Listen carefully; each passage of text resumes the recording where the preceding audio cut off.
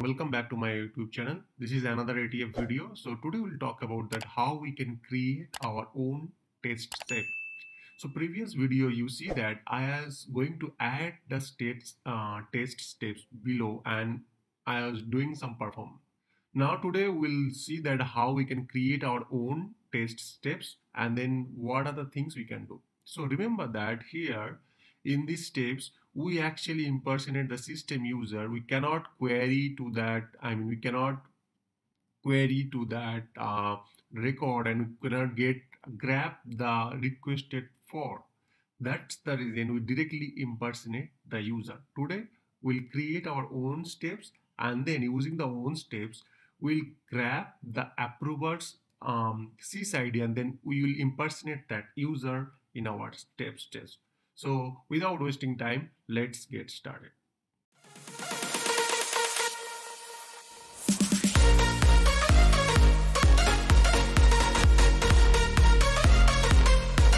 So if you see here, the step number 15, we are actually getting the sys approvals. We are querying to the sys approval table and we are getting the sys approvals record. But only challenge here that we are unable to grab the approver sysID, whoever is the approver. We have to be impersonate that user, right? So we'll create our own steps and then we'll get all these details from there. So what we'll do, if you scroll down on the ATF, there is a step configuration. Just open this step configuration and here you can create your own step. So after this table, what we'll do, I will simply query to the sys approval table and from there, who is the approver, we will get that. Because if I add after line number 15, if I try to add up step number line number 15, I cannot use that. Let's try to add that. In line number 15, we are querying to the sys approval. Now, if we try to impersonate that user and try to click next, what will be happen? Here you can see we need to be passed the user, but in this user, if I go and click the 15, here we are going to do the sys approval table, but we cannot give that. We can give the sys approval record sysID, but we cannot pass the the approver name. So that was the challenge here. For that we'll create our own step to get the related field value. Okay, so I'll go to the test step configuration and click new.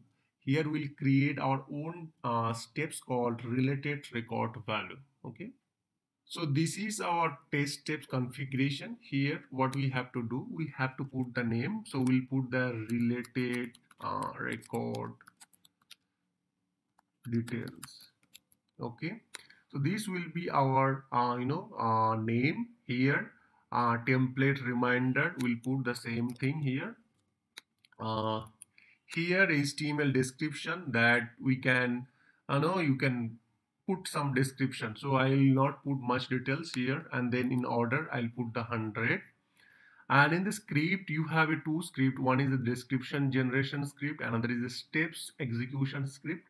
Steps execution script is the script where you need to write some code to execute and perform certain action. So I'll just save and here just save that. So in the related record, if you see in the line number 15 or this step number 15, after 15, what we need in the related record, we need to know that which fields we are trying to grab, and secondly we need that from which table we need to grab, and thirdly we need the record sysID. So these three things we require. Very first thing is we require that we'll query to the sys approval table and based on the sysID, and then we'll return the approval fields, right? So these three things we require, so we'll do that. So very first thing is that we will declare the input variable. So let's declare those input variable. First you need to define the type. Our case first is the table name. So first type is the table, and here we'll put the table name and the field name is u_table. Submit. So that will be our first rep.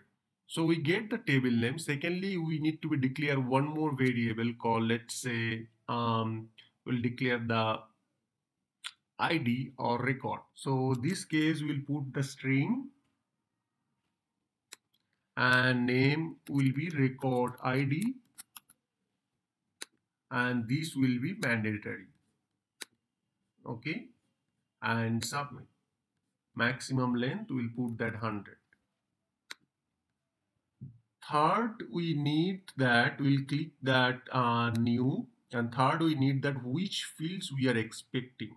Mandatory, maximum value 100. So these three things we need as part of the input.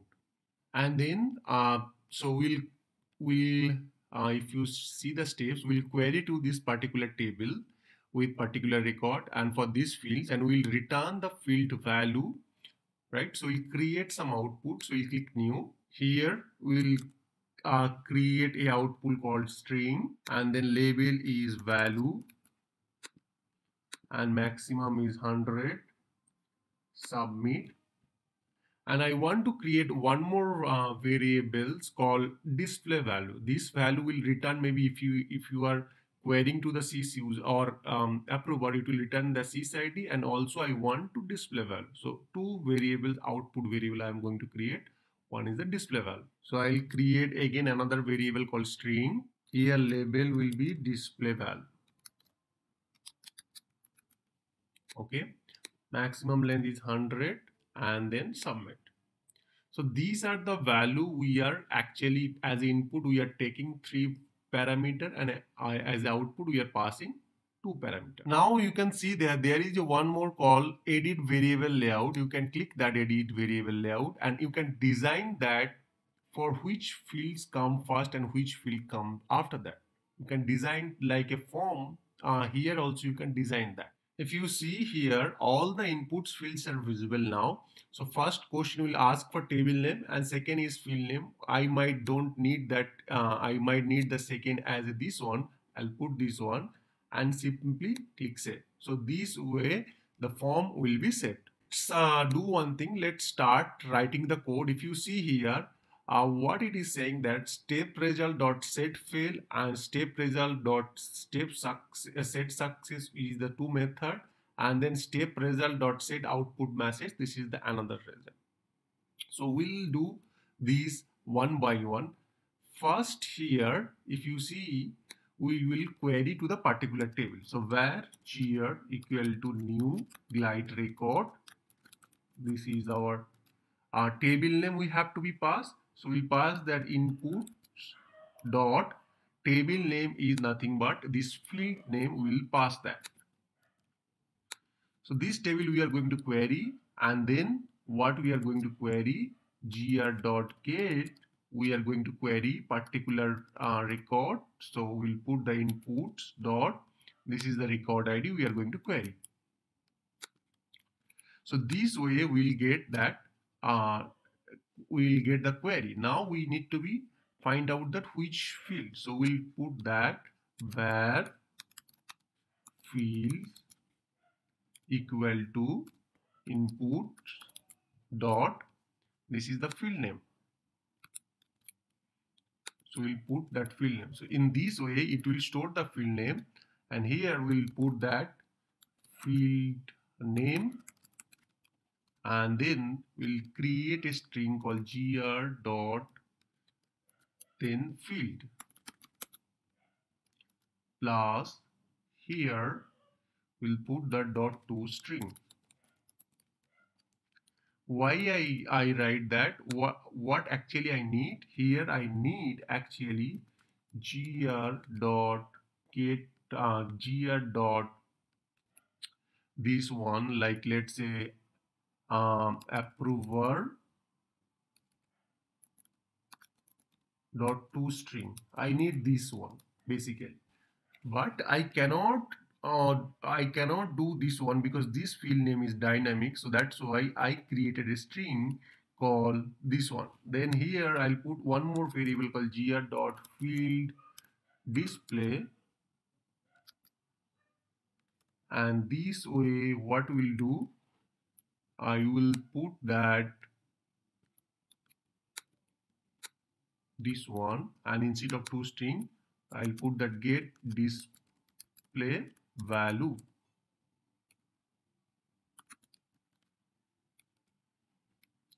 Okay. Now here we need to be pass in output. What we'll do, we'll put the value. So we'll store that here output dot u value equal to eval, and then in this eval we'll pass this field name.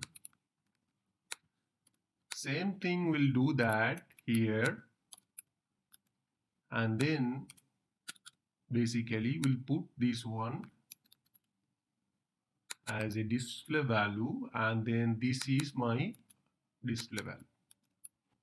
Okay,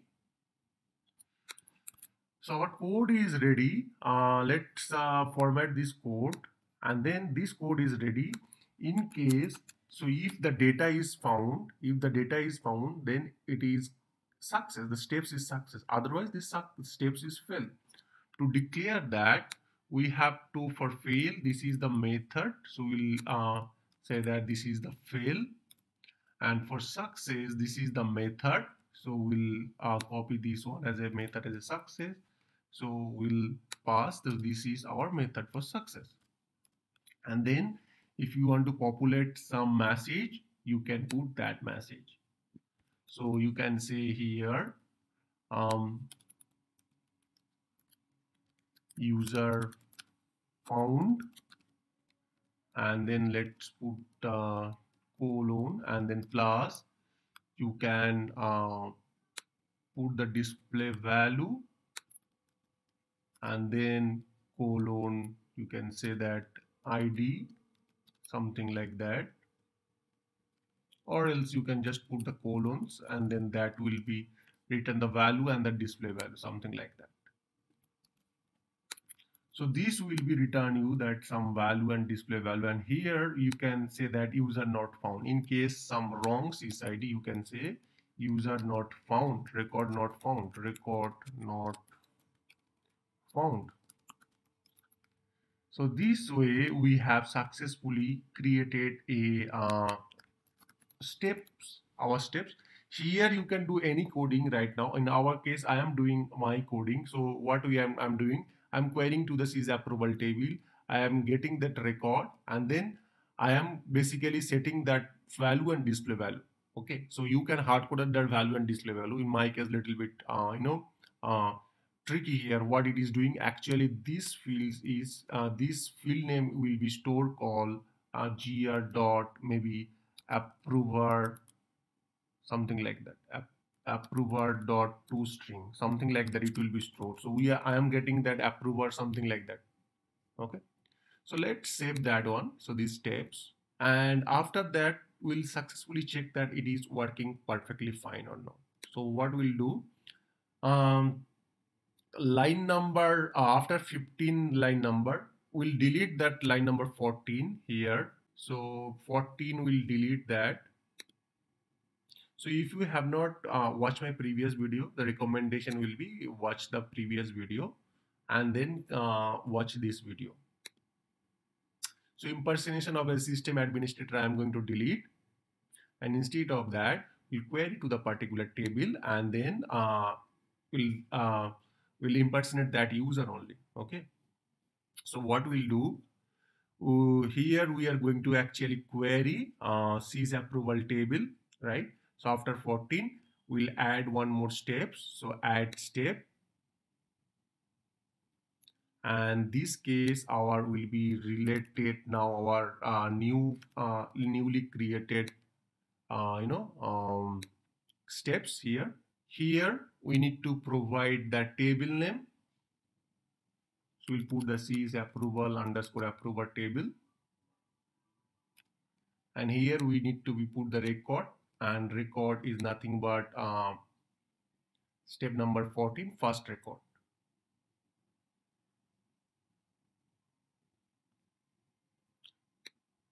And then here we need to define that which field we are expecting. So if I go to the sys approval underscore approver table, so if you see that right now the as per it is coming as a form design, whatever we have designed, that way it is coming.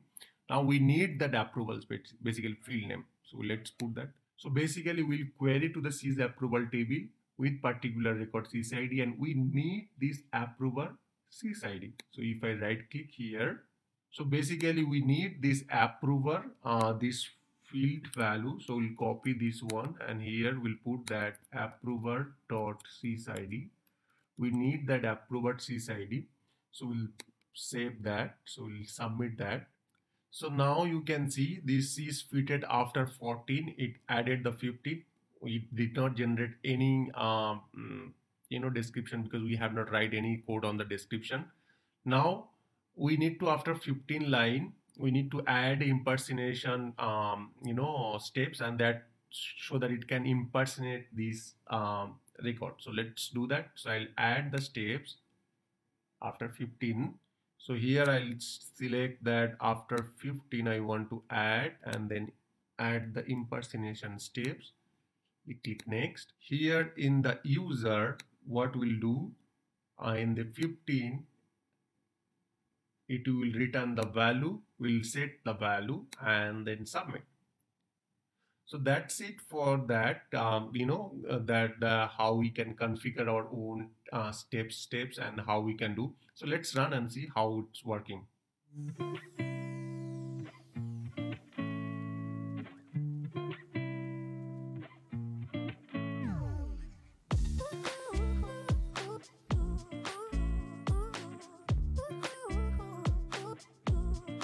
So till this point, it was ordering the catalog item. Now if I see that here, it impersonate that Militia Pina, so which is the actual user for approver, right? So how did we get that user?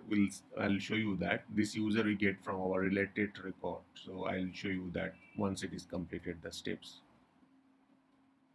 So now if you can see that this result is success, and if I go to the result, what we can see here, we can see so this is our related record, right? So which is nothing but which is query to our sys approval table, and then it's find the approver. So this is the approver sysID, and this approver sysID passed to the next step called Militia Pina, and that user is impersonated, and then that user is successfully clicked the UI action. So that way you can get any related record. So, and even you can not only related record, you can create your own custom steps, and that steps can help you for the further. So that's it for today. Thank you very much. Have a great day.